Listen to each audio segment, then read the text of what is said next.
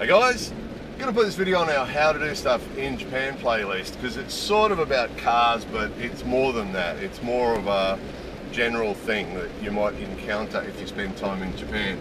So the first topic or the example is Japanese Shakken, which is sort of like in England I think they call it MOT, in Australia they call it roadworthy certificate. It's just that thing that you've got to get where you get your car checked. You get your car checked and approved as being safe, or as acknowledged as being safe. And also the tax, the road tax thing, the registration thing. So it's combined in Japan. It's called Shakken, which means you give your car to the car shop every 2 years, and they check it to make sure it's all safe. Make sure your tyres are right, and make sure that all your lights work and that it's not leaking oil, and that they're a bit strict about the body work. All the cars in Japan, you'll notice as they drive past, we don't get beaten up looking cars around here. They're very strict about the exterior and the interior. You can't have holes in your seats, they have to be patched, and there's all sorts of funny rules. Very strict. And you pay your money, which is average is probably about $1,000 for 2 years. Providing there's no major repairs required, which we'll get to in a minute, and off you go. So it's a bit of a thing because, and it's notorious because Japanese people, the average Japanese person isn't really terribly mechanically minded, and the car places, we won't say they're dishonest, it's more that the standard here is a certain standard. So I'll give you a few examples. So what if you have to take your car for Shakken in Japan, it's a pretty good idea to have a look at it yourself first, even if you're not terribly mechanically minded. You know, you're supposed to have like 1.6 mil of tread across the tyre, all the way across the tyre. So if one side of the tyre is worn down smooth or less than 1.6 mil, they're probably going to say it needs to be replaced. So check your tyres, or if you want to take them to a tyre shop and ask them. But again, you've got to be careful because what they tend to do here, anything that's old or worn, they want to replace it with a new one, right? And we'll expand on that more shortly. But if you've got a bit of an idea that you need 1.6 mil at least across the tyre, you're going to have a bit of an idea if you look at the tyre whether or not they're going to say you need a new one or two or three or four. And then if you do, get a price on it from another tyre shop. Right? And likewise with anything else that you think is going to be a problem, get a price on it before you go, because what they'll do is you put it in for Shakken, and it's usually a big production, you know, a big deal. They sit down. A lot of the mechanical shops here, they actually have like little what do you call it, reception areas with tables and chairs, and usually there's a dude that talks to you, or a lady, but a person who talks to you who's wearing a tie, and it's all very formal, and they sit down with you, and it's a real thing. It's a real, anything you get done on your car is often like that. It's a real big event or a big sort of faffing thing, you know. And they sit down, and there's a lot of standing around people that are supported by these car shops, right, which might explain why they're so expensive. And they'll sit down, big explanation, there's always big sets in there for everything. And you leave your car there, and then usually you get a phone call, and they say, okay, you need 2 tyres, you need this, you need this, and you need this, right? And they charge an arm and a leg. I mean, not always, but mostly. You know, if you talk to people who live here, usually the Japanese people don't notice so much because they just accept it. They just accept it, they don't question it, they just accept it, right? And oh, okay, you know, okay, we'll do that. And so the car places charge a fortune for these things, and the people just pay it, usually. So we had a few examples. We actually just put a car in for Shakken ourselves, and that's exactly what we did. We went to the two front tyres look like they're going to need replacing. So we actually went to the tyre place and got a price, and asked the Shakken place, look, if we need 2 tyres, what are you going to charge for that? And so they said Niman, which is about $200, and the tyre place said $250, which is good. So okay, it's good. We know if they've got to replace 2 tyres for the Shakken, which they probably will. We've got to pay that, right? But on an unrelated thing, before the Shakken, the windscreen wiper on the other car, not this one, on the other car stopped working, right? And so the unskilled mechanic is not much of a mechanic, but the unskilled mechanic had a look at the fuses, right? Checked all the fuses were okay, and then I turned off all the noisy things in the car, turned off the aircon fan and all the noisy things so it was quiet, turned on the ignition and turned on the wiper, and I could hear the wiper going boo, to hear the little motor going boo. So then I went to the internet and searched that make of car and windscreen wiper broken, and there was a guy on there with a YouTube video showing that particular car with that problem, and he pulled it all apart, right? And here it is, it's this arm between the wiper and the motor that fails on this car fairly commonly apparently. So, okay, that must be the problem. So anyway, put the car in, okay, the wiper's broken, please fix it. So the next day, I mean, they faff around, you know, so the next day I get a phone call from this dude, and it's the dude with the tie behind the counter calling up, right? Oh, we're going to check the fuse. We think it might be the fuse. If it is, it's going to be Ichiman, right? That's $100 for a 50-cent fuse. Or if it's not, it might be the motor, and if it's the motor, it's Yonman, which is $400, right? So it was like, oh, wait a minute, and it was my wife who was talking to him, and I could hear all this, and I said, let me talk to him. So I got on the phone, I said, oh, look, I'm terribly sorry. My Japanese is still really bad. I'm really sorry. But it's not the fuse. I already checked the fuse. It's not the fuse. And if you get in the car and you turn on the ignition and you turn on the wiper, you'll hear the motor working. It's not the motor. What it is an arm between the motor and the wiper that's broken, right?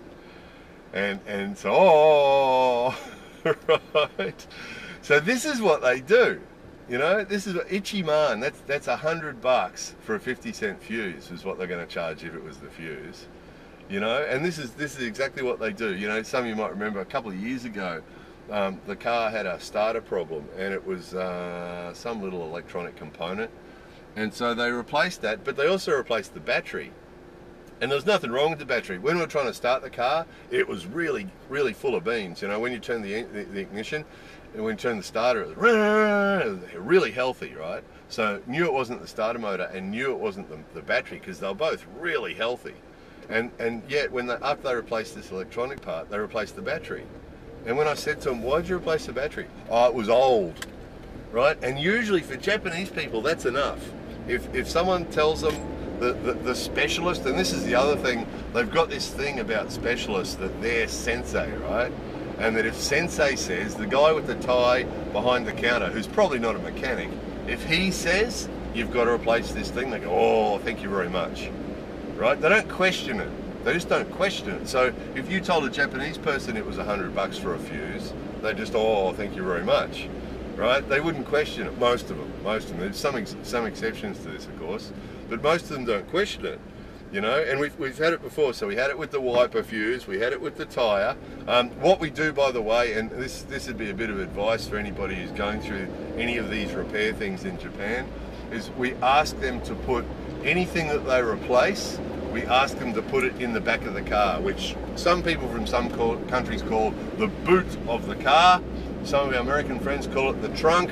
So we basically tell them, please, and I've been doing this for years, and I just told them that in Australia we like to know, you know, what's happening with our vehicles, and we like to see for ourselves. And I know it's very strange, but if you wouldn't mind, could you please put any parts that you replace, put the old part in the back of the car so that I can see it later. And you have to be careful, of course. You can't say it's because I don't trust you thieves, right? But they had no problem with that, and in fact what they do is they usually wrap it up in some plastic and neatly put it in the boot of the car, right?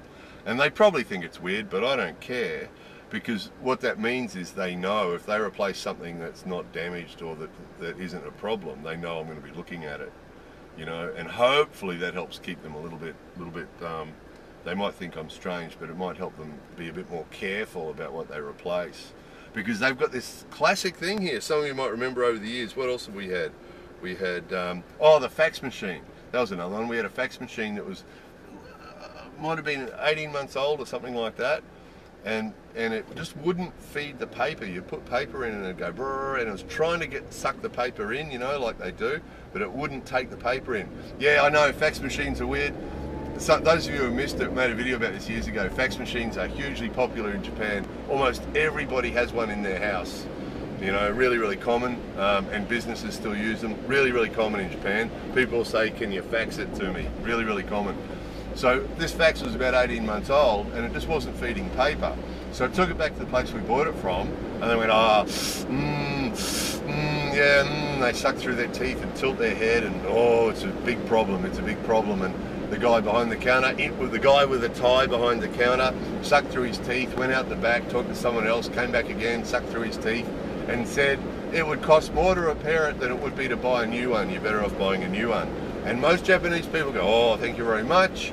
Can you throw this away for me? And they'd buy a new one from the shop while they were there, and off they'd go again, right? And that old fax machine, that 18 months old fax machine, would be thrown away, off for recycling somewhere probably. So that's exactly what they said. You know, you need to replace it. So I went home and opened it up, because I always figure if someone tells me something can't be fixed, you might as well pull it apart, right? Have a look at it. So the unskilled fax repairer pulled it apart and had a look, and there was a little roller that's supposed to take the paper in, and it was really smooth. And I thought, yeah, how's that going to take the paper in? It's too smooth, it's going to slip.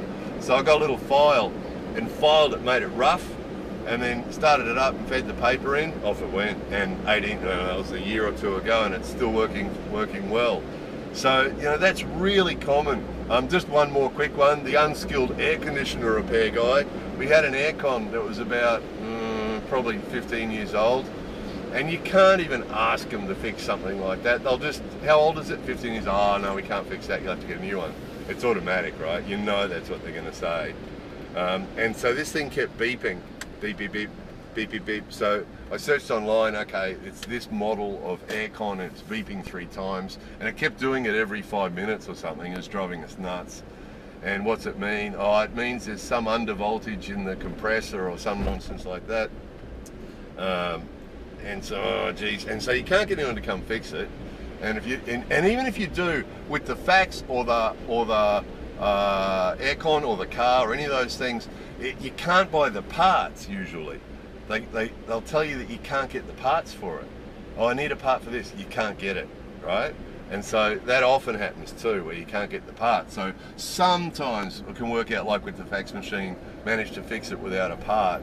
But if you need a part, you're pretty well screwed usually, because they don't sell parts for things. These guys don't repair stuff. The guy that comes to your house about your aircon, they don't repair anything. They install stuff. The aircon guy's an air conditioner installer. He's not an air conditioner repairer. He's an air conditioner installer. He installs new aircons. So if your old aircon isn't working, he'll tell you need a new one. That's basically what they do, right? And Japanese people like that, because here telling them something's old, that's the end of it. That's the end of it. You know, it's old, you need a new one, you know. And I hear it from family members and friends all the time in Japan. Oh, it's old, you need a new one, you know. And that was the general consensus on this aircon, right? So once I found out it's an undervoltage on the compressor, all right, okay. So don't know how to fix that, can't get parts for it anyway. Okay, so opened up the air conditioner, and some of you guys will know what I'd call a sonalert. I don't know what they're really called, but it's a little cylinder, right? A little cylinder that's smaller than like a 1 yen coin. And it's the actual thing that beeps. It's like a speaker. It's like a little speaker, beep beep. So when you hear beep beep come from an air conditioner or something similar, it's this little cylindrical thing that actually makes the noise, right? Beep beep. So I opened up the air conditioner, had a look at that thing, right, okay. Went and got a screwdriver and popped this thing off, right? Just popped it off, boom, so it was gone. Okay, no more beep beep from you. Like taking the speaker off something so it can't make noise anymore, right? So the machine is still unhappy and it's still reporting this undervoltage thing, but it can't make any noise, and the noise was what was bothering us. So it stopped making noise. That would have been probably 3 years ago. Since then, that aircon runs, it runs pretty well 24 hours a day in summer, pretty well 24 hours a day in winter. It sort of runs most of the year, you know, a few perfect days of the year it doesn't get turned on. but winter and summer it works its ass off, no problems at all for 3 years, right? And yet, if that was the normal Japanese household, that thing would have been thrown in the garbage 3 years ago, and they would have had another one in there. And it's the same with the cars and the air cons and the fax machines and all their equipment, devices, refrigerators, everything, you know. More than a couple of years old, they throw it away. Some of you would have seen videos we've done with the houses. The banks value new houses on a sliding scale from when it's brand new.